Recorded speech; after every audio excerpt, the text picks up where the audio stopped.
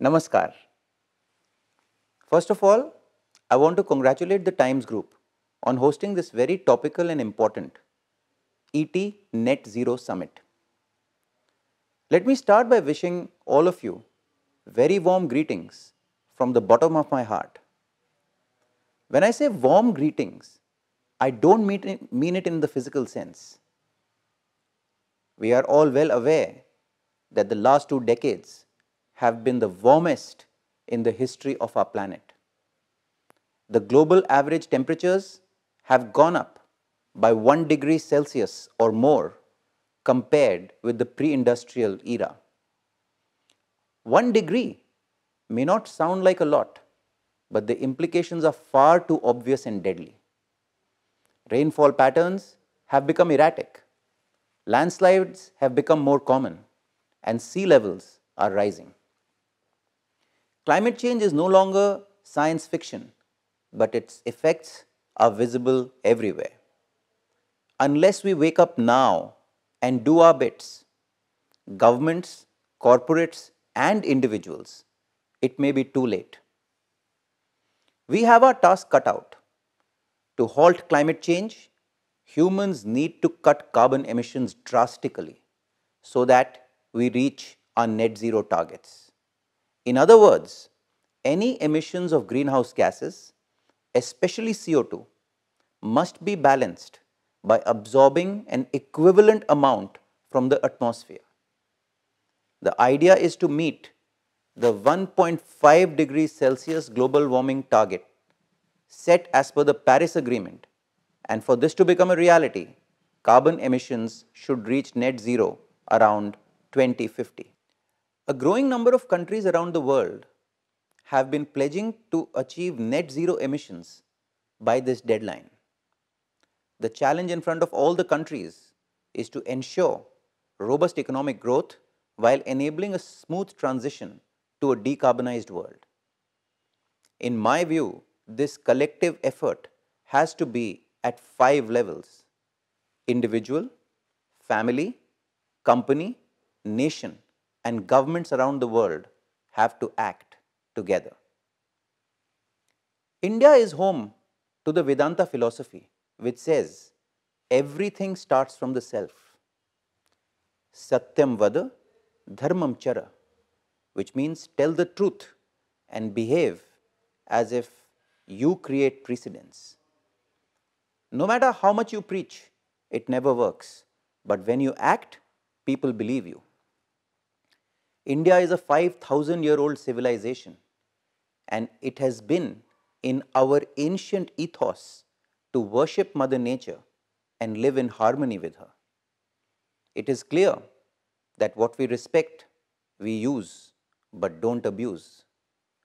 When India came up with the concept of zero, how can net zero be alien to us? Conservation and recycling is an integral part of Indian DNA from time immemorial. My grandfather used a wooden pencil till it became smaller than the smallest finger.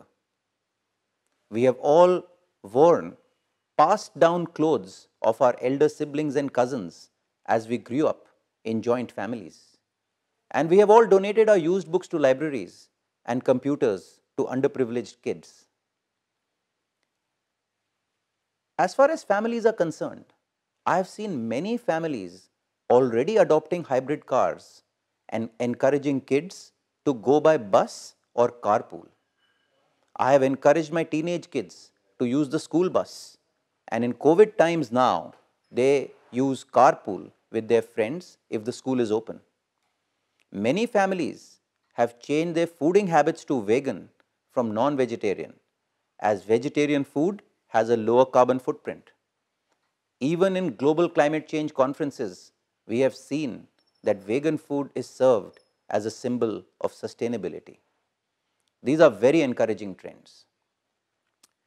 Needless to say, as corporate leaders, we must play our part too. So the crucial question is, how important is net zero to our companies?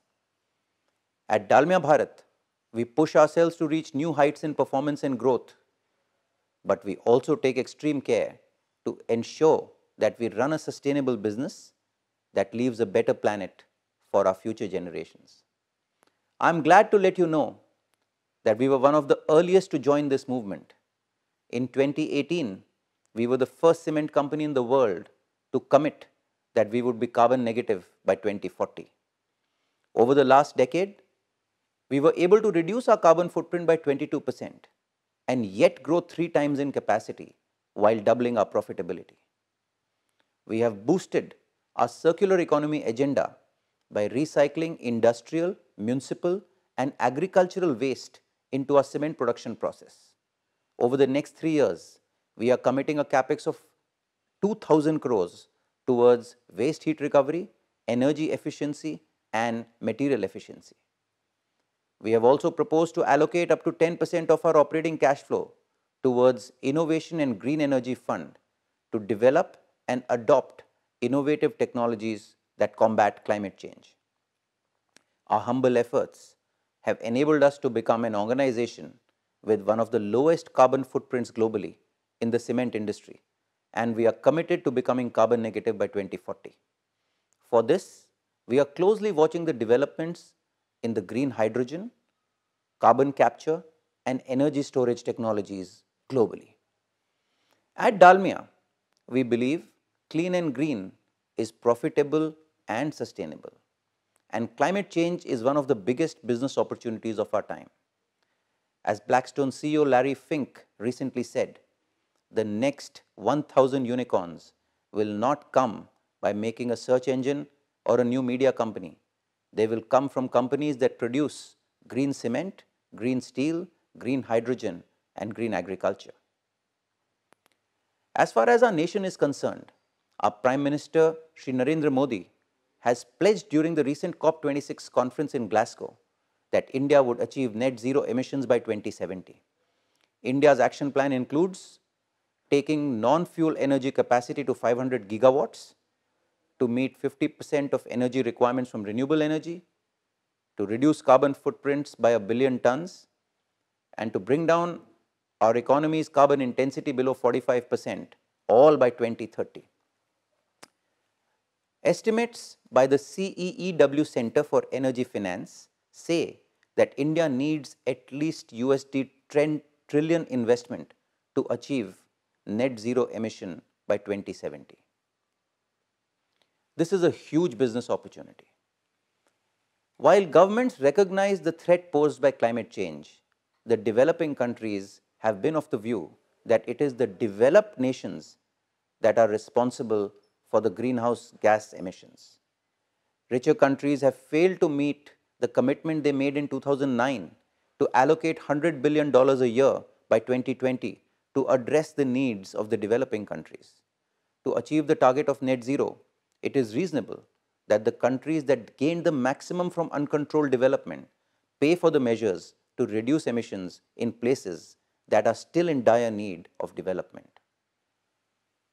If done smartly, this is not a dole or a subsidy. It is a humongous business opportunity. Net zero by 2050 needs a revolution in everything we produce and a revolution in everything we consume.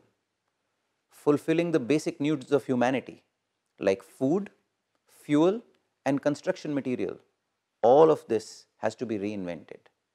All this needs large investments and large innovation. So the rich countries can invest this money smartly and gain from it. People ask me, is there a plan B? I say, no, there is no plan B, as there is no planet B. We have only one beautiful earth that is our home. Let us all join hands to turn an inconvenient truth of today to an incredible reality of tomorrow. Thank you.